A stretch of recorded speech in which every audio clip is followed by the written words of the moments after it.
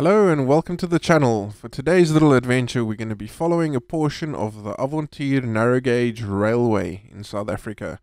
So myself and the goose will be starting off at Baywest Mall near Hunter's Retreat, making our way westwards along the line out of the city. And this sounds easy enough, but keep in mind this railway has not seen any traffic on it in more than 13 years. The last train going through here in 2010 on a steam safari. Unfortunately, most of the maintenance routes and access lines along the railway have remained reasonably passable. Probably thanks to the area being such a popular spot for off-road and enduro enthusiasts that come here with their off-road and motocross motorbikes. No one bothers you, it's reasonably safe, as long as you take the proper precautions. So for this first leg of our trip today, the railway line's on our left. This access road, I've been on this road many times. So there's no serious hazards, there's no holes that I know of, or stormwater drains or ditches. But that being said, it's always a good idea to keep an eye out for any new obstacles that might have come in the meantime. My mode of transport today is my trusty WR450, and the goose has opted for her air-cooled TTR230. Yamaha seems to be our brand of choice these days. Never looked back since buying these two bikes, and they're very suitable for what we use them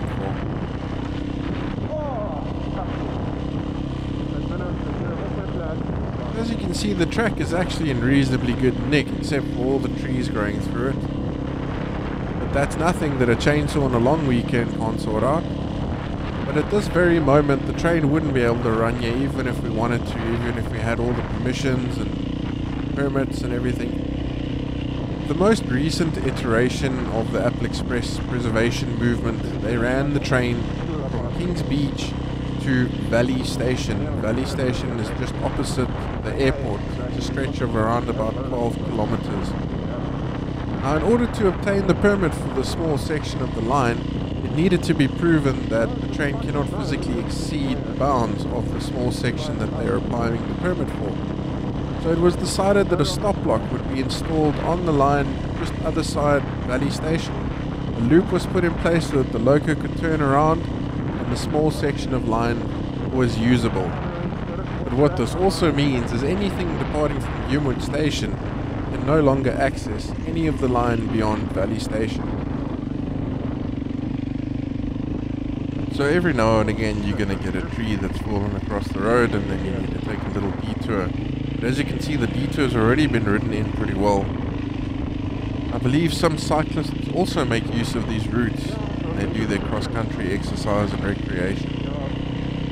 Many years ago when I was a small boy, we used to run this route quite often with my father's Honda CG125 to get to this abandoned quarry that's next to the railway line, all hidden away and filled with water. We used to come swim here. So coming up now is the underpass underneath the N2 highway.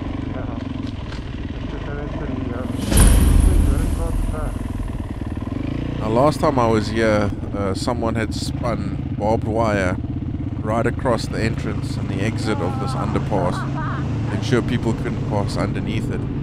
If you look to the left, you'll see the remnants of that. Obviously people use this route all the time, so they took it upon themselves to remove this barbed wire, keep this path open. All along the line you'll see evidence of people fencing things up. Since the railway line closed down, people took it upon themselves to limit access through these areas as much as possible, for various reasons. Some for vagrants and scrappers trying to remove valuable items, and other times you'll find people just sort of lay claim to the land, take it for themselves if it's adjacent to their property. So we're now coming up to the quarry, which you're going to be seeing on your right hand side. There's a little bit of it already. So this used to be the family hangout spot when I was younger. We used to come here either by car or by bicycle, or sometimes we even walked. But we were always armed with some flotation device, some tractor, inner tire, or we even brought boats, kayaks, canoes, whatever we could get our hands on. Now, as far as I remember, there used to be fish in this quarry. I'm not sure if there still is, and I wouldn't be able to tell you what kind. Probably bass or some freshwater fish. This quarry is very deep. It is deceptively deep. Over there is the bulk of it.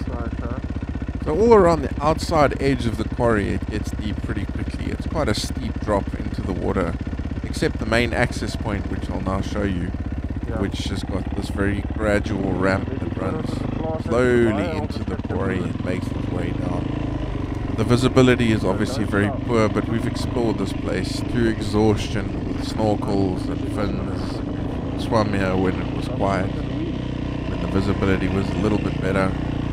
Especially down on the ramp, you can see quite a few artifacts, shall I say. So I was pleased to see that this road is now open again. The previous owner of this land, he fenced this quarry off completely. He didn't want anybody else swimming here or accessing this area. I mean, this obviously never stopped us, but it's good to see that the fence has now been taken down over this entrance and we can simply ride in. The quarry's level is nice and full today. We've had some really good rains in the Eastern Cape, some much needed rains. So we're coming out of quite a severe drought, so it's a very good sign.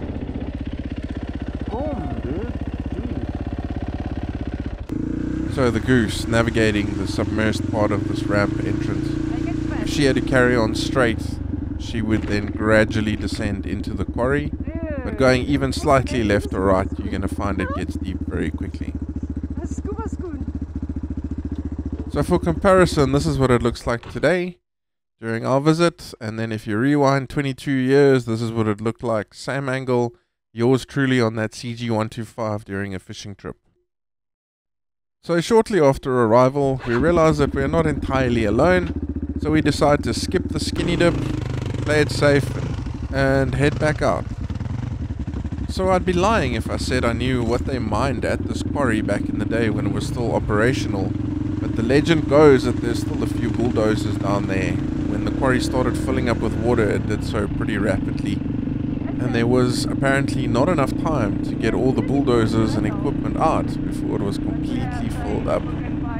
We've never been able to find the bulldozers because the visibility, as I said, is very poor in the deeper parts. But if you go there on a quiet morning when the sediments is nicely settled on the bottom, about halfway down the ramp, 40 to 50 meters, if you look carefully, you'll find the remains of an old VW Beetle. Now, whether its presence there is intentional or accidental remains to be seen. But I can tell you, I would love to drag a nice strong magnet through the bottom of that quarry and see what I can dredge up. I've recently started watching these magnet fishing videos. The guys find these artifacts in the rivers and lakes. And I'm willing to bet that that quarry's got more than a few secrets hidden beneath the waters. So, gauging the interest from this video, please comment below if you'd like to see me go back to the quarry with a magnet, see what I can dig up. There may be nothing to speak of, or maybe we'll find something interesting. So up ahead to the right, you'll see a few houses. These are residences. People live here, people that own the land adjacent to the railway line. And they own a lot of cattle. They've got fields, fenced off fields, and a lot of cattle. So back in the day when we used to come swim here, the owner put up a gate in this gap in the fence. He would try and charge us money for access to the quarry, but obviously we always found a way around that gate. Chelsea Junction is where the main national narrow gauge line branches off into a private sideline owned by a cement company in Port Elizabeth called the EPPC branch line, which was used to transport limestone from Lurie further down the national line to the cement company in downtown Port Elizabeth. We are now crossing the line that branches off, or what's left of it anyway, with the old station building on the left and some unfortunate fruit wagons rotting away on the right. These wagons are littered all over the line. Wherever there's a siding, you'll find some abandoned wagons.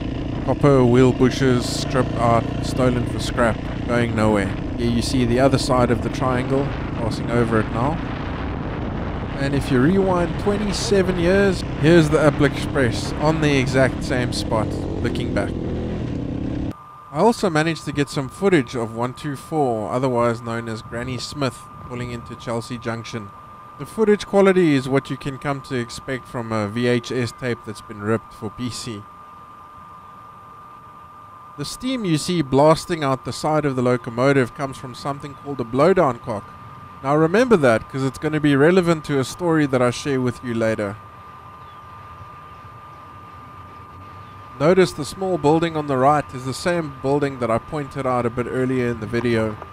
And also the lamp poles and trees which are no longer there. Chelsea was quite a routine stop for the Apple Express when it used to operate. Give the passengers a chance to stretch their legs and go and admire the engine, and it gives the crew an opportunity to build up some fire for the road ahead. It's hard to believe that this is the same place as what I showed in the GoPro video earlier. The road that we are on now is obviously in very good shape because it's being used daily by the owners of the land. This was always a very picturesque area with flat plains. Now you can see the railway line is basically buried. The owners know there's no trains running here, so when the road gets scraped and cleaned, all of the excess mud just gets dumped over the railway line, which is now completely submerged in this section anyway. If by some miracle train operations ever return to this line, I think this section would be the one that I dread most. Chopping trees down, you get a decent chainsaw and you get the job done. This area is going to require a lot of earth moving. Not to mention all the fences that have to be cut that have been erected since. Here's a crossing, you can see the line protrude slightly, there it is there. And then back to being submerged under about a foot of dirt. One of my fondest memories on this very road going the opposite direction was a day we were chasing the train. We were driving right up against the locomotive, and the crew that day, Willie and Quircy, they decided they were going to spray us with some water. And when that didn't deter us, Quircy decided he was going to open the blowdown cock of the locomotive, and that kind of put an end to our chase that day. The footplate crew on the locomotive were always in this never-ending battle with us, the train crew, the losers being the side that took the most water by the end of the day. So it was always a gamble to drive with open windows when chasing the train.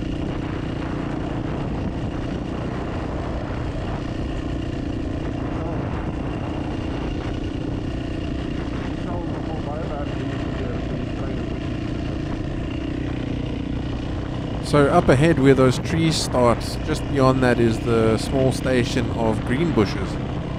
But the road that we're on, the nice, flat, usable road, that takes a big detour to the left. So the small section between us and Greenbushes, the last time I saw it, it was fenced off. So let's have a look and see, with the goose following closely behind.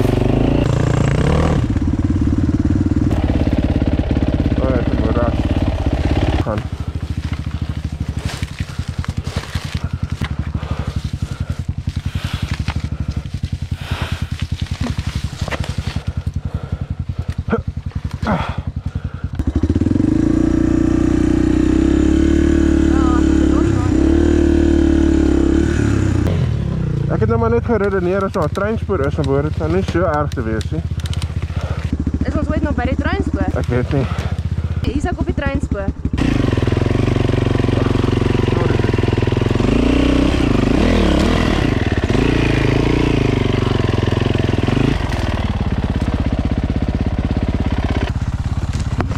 Die vrou is bietjie vies vir jou.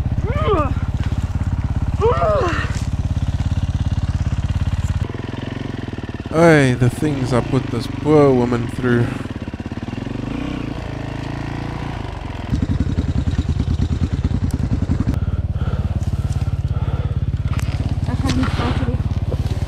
Dankie, so.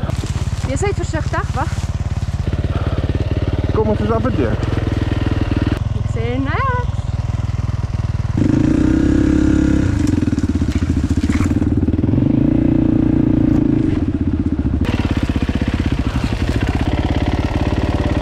It didn't take long to realize that there were a few extra steps we needed to take to get through here. So I started with the ceremonious bundu bashing, especially since I knew that the little TTR wasn't going to be able to bulldoze through the remaining trees as efficiently as my 450. And bulldoze it did. Ja.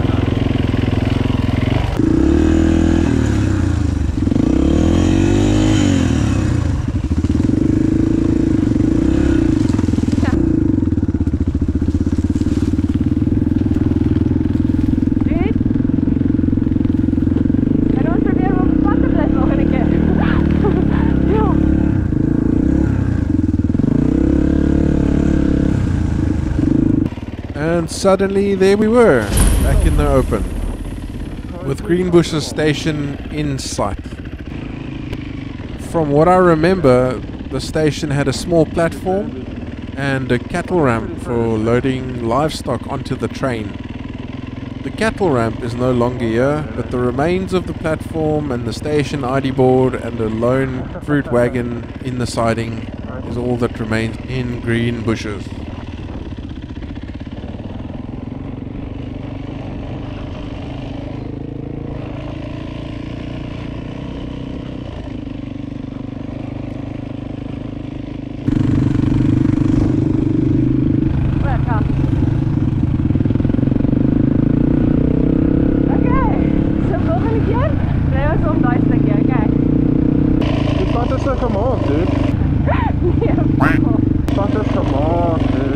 And with that, we reach the crossing of Seaview Road and the end of part 1. If you've enjoyed the video, please like and subscribe, and we'll see you on the next one. Cheers.